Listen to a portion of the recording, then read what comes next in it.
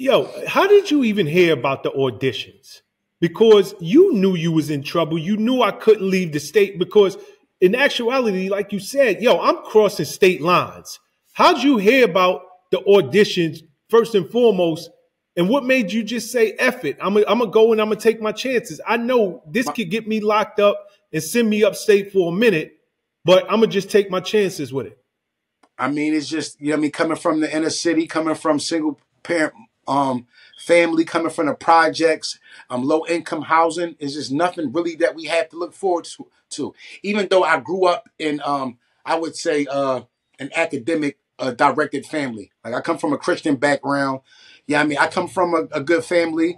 My mother and father was married. They still was married until my father's death, which happened January 3rd of this year. So I'm still dealing with that. But yeah, I come from a fairly good family. We real Christian oriented family. But you know what I mean? Me coming from the inner city, not being exposed or living like a middle class family, I started selling drugs to compensate for the things that my mother couldn't buy me. Like all us black kids do. And that led me down that path, and I wound up getting in trouble, fucking up my academic career.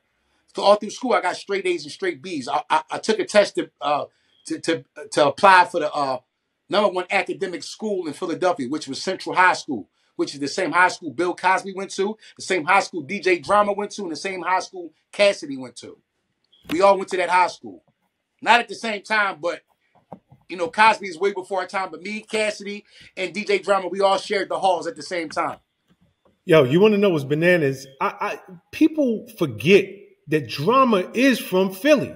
Even when you said that just now, I totally forgot that Drama was from Philly. Yeah, DJ Drama's from Philly. Yep. Was y'all in high school at the same time? Yep, we was all in high school at the same time. Drama was my friend. So you before he came DJ Drama, we had a rapport. We had a rapport because we always shared the love for music. So he would do the mixtapes and go down to South Street, which was like the key area for like hip hop back then, underground hip hop.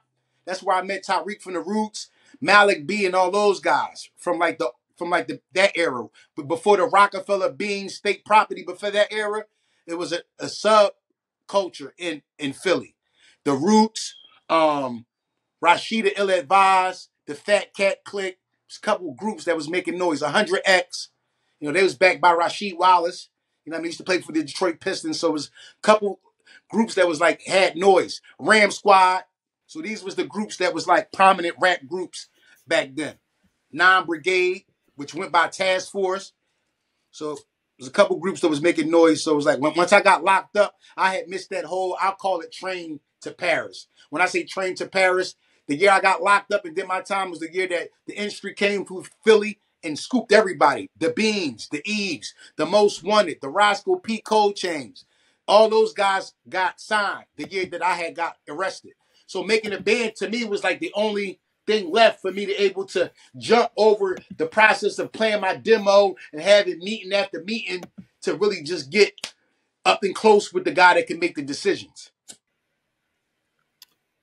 That's dope, kid. That's a super dope story. I mean, it's crazy because when you think about that much talent, it ain't like Philadelphia is New York or it's LA. That's a small place. It's a small place. No, it is. Yeah. What's up, guys? Thanks for sticking with me to the end of the video. Truly appreciate you. If you like anything you heard here today, go ahead and hit that subscribe button. And if you know anybody that can benefit from this message, feel free to share. Peace and love. Make every move a power move. And I'll catch you all on the next video.